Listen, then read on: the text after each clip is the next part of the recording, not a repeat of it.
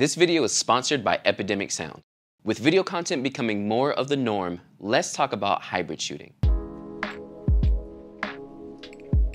If you're not familiar with hybrid shooting, that's basically shooting stills and also video at a single session. And again, with video becoming more of the norm, I believe this is something that all photographers should work into their own work. And keep in mind, being able to hybrid shoot means you can charge more for your sessions. I myself have done engagement sessions that also include video, and it's always been fun and it's not too hard to do. All you have to do is offer your couples a short video to go along with their engagement session, and I'll tell you what, you can charge so much extra for that, and it's not a lot of extra work on your end. And I know you may be saying, but John, I'm not a videographer, but the way these cameras are nowadays, you can pull it off and it's not so hard. So let's go ahead and talk about all the tools you'll need and also some editing to get you started shooting hybrid. First off are gonna be the tools that you'll need. Surprisingly enough, you actually don't need that much. The largest recommendation is going to be a camera that shoots both stills and video. And not only does it shoot video, but it should have IBIS as well. For this, I would highly recommend the Fujifilm X-T4. Now, the reason I love the X-T4 so much for hybrid shooting is not only because everything about the camera looks great and the color science is amazing, but the fact that there is a button on the top of the X-T4 so you can easily switch between stills and video. Also, within your menus, stills and video are separated, so you can set your settings for stills and also for video. So this makes it very easy to switch back and forth between taking photos and videos at your session. Outside of that, the only other thing I would recommend is possible lighting. You all know I love the Lume Cube, and you can check out some of my videos on it up above. But if you need just a little bit extra splash of light, the Lume Cube is going to be a great way to do that. They're also not very expensive, so it's a great way to get started with hybrid shooting. Now, if you want to get a little bit more intense with filmmaking, that's where you can look into getting a gimbal. But again, with decent IBIS and steady hands, hand-holding everything should be just fine. Now that we know our tools, let's talk about how you actually handle the session while hybrid shooting. So when you're doing your engagement session, everything is going to be the same as you generally do. If you're not actually familiar with engagement sessions or how you should pose your couples, definitely check out some of my videos up above. I have behind-the-scenes engagement sessions that you definitely should check out. But run your session the same as you always would. The only difference now is you're going to be doubling up on poses. So for instance, if I have my couple walking towards me for a couple of shots, I'll make them go back and do it again for video. Or if I pose my couple sitting down together with their foreheads together, I'll take a couple stills and then I'll also switch into video. Just remember, whenever you switch to video, you want to make more motion of it rather than just a singular pose. And honestly, this will help you with your photo posing as well, because motion brings more emotion. I should trademark that, it's good. Also, make sure to tell your couples when you are doing photos and video. So basically just shoot a little bit of photo and then tell them, okay, now I'm gonna do a video. You do a video real quick. Everyone nowadays is used to videos because people do it on their phones all the time. So it's really not so hard to say, okay, here are a couple of photos.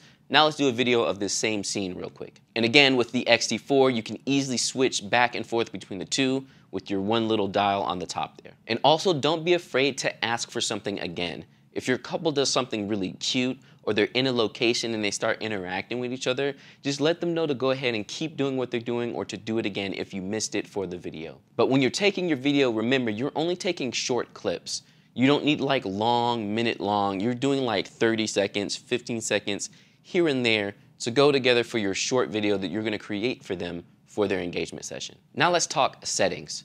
So as someone who mainly does photos, we are halfway to understanding video because composition and light is basically the same, but some of your settings are gonna be a little different. Now, I am not a full-blown filmmaker myself. However, I do understand settings enough to get a great look out of my videos. To start out, shoot most of the session in 60 frames a second. The reason we shoot in 60 frames a second is so that we can get that nice, dramatic, slow motion film. Anything slower than that, you can slow down, but 60 frames a second and higher, you're able to slow down more. So shoot in 60 frames a second, unless you want it to be normal speed. Then you can do 24, 30, somewhere in that range. I generally shoot 30. And when you're shooting in 60 frames a second, make sure that your shutter speed is always double that of the frame rate. So if you're shooting in 60 frames a second, your shutter speed should be 1/120. If you don't do this, you're not gonna be able to get the slow motion that you really want. So make sure to set your settings like that. 60 frames a second, 1/120 shutter speed. Also make sure that your IBIS is turned on. Again, we're gonna be hand holding, so without IBIS, you're not really gonna be able to take video. The IBIS is gonna help keep everything steady, so as long as your hands are fairly steady and plus IBIS, you should get a great look on your videos. You can just turn this on in the settings on the X-T4. Generally, I don't recommend turning on the digital stabilization because sometimes it can get some weird warbling on the side of the screen. And also, I normally don't turn on boost because that's more of like a tripod mode and it keeps everything so steady that if you move it all, it like gets very jerky. So just turn on the normal IBIS and that's it. And last but not least, as far as lighting, if you're doing 60 frames a second at 1/120 shutter speed and you're not getting enough light, you can adjust everything with your ISO or your aperture. So for example, if you're outside and it's super bright, you can adjust your aperture to make up for that or lower your ISO. So basically, it's the same rules as photo, except for the shutter speed is very specific. That's something we don't deal with as much when we're doing photo. And again, if you have any questions about the settings, make sure to leave them in the comments below. I'm happy to help out. So now you're all set to actually film hybrid at your session. Let's talk about some of the editing. So when you get back home after your session, you import all your photos, you import all your videos. The first thing you'll need to do is make sure to find great music for your session. And the place I generally get all of my music from is this video's sponsor, Epidemic Sound. Epidemic Sound, hands down, has some of the greatest music for any of your films or YouTube videos. I've been using them the whole time I've been on YouTube, and I love how easy it is to find great music. Starting at just $12 a month, it's gonna be easy for you to get songs that you can use on these hybrid sessions for your couples. Because remember, if you used actual licensed music, you run the risk of getting sued for that video you've made. So don't do that. Just sign up for Epidemic Sound and get music from there. You can easily go in and search for things by genre, for feel, for mood, all of that stuff, and find a song that will fit your session. So again, that's gonna be the first thing you do when you get home from your session and upload all of your content, is find some great music. So make sure to check out Epidemic Sound with the link below and find yourself some great music for your films. Now that we've found our music, let's talk about how to actually edit. So I'm a big fan of just jump cuts and cuts in general. I don't like too many transitions, and for transitions, you have to kind of know how they're gonna work. So I would definitely recommend when you're starting out, just do simple cuts. When you're making these cuts, the easiest way to edit and make something look kind of cool is by editing to the music, which is why we found our music first. For that, take a clip you want to use,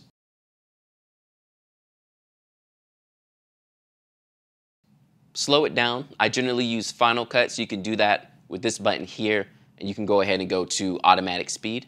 And then I'll listen to the song and figure out where I want to cut it.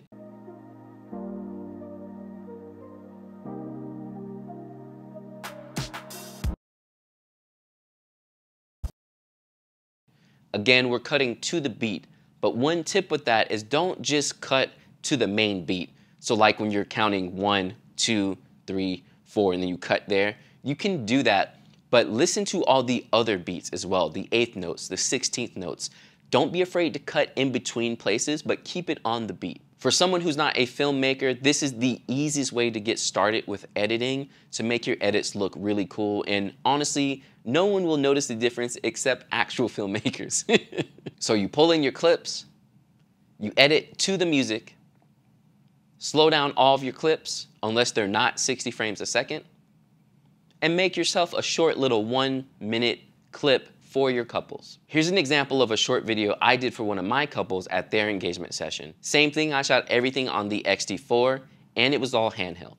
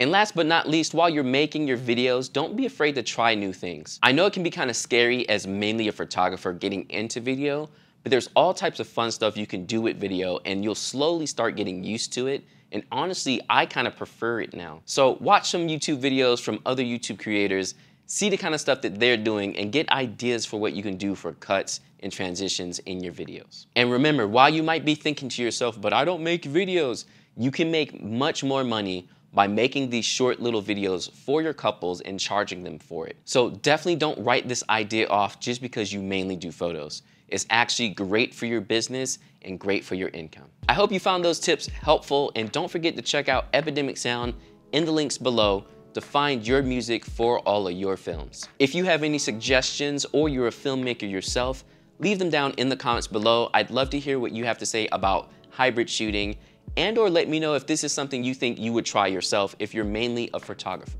Thanks again for hanging out and watching, and I'm sure you're like, why is this guy in a different spot? But I'm hanging out at WPPI this week, and I still wanted to make some videos for you all, so yeah, I'll be here for a little bit. Thank you for watching again. Don't forget to like and subscribe for more information like this, and I will catch you all next time. All right, peace.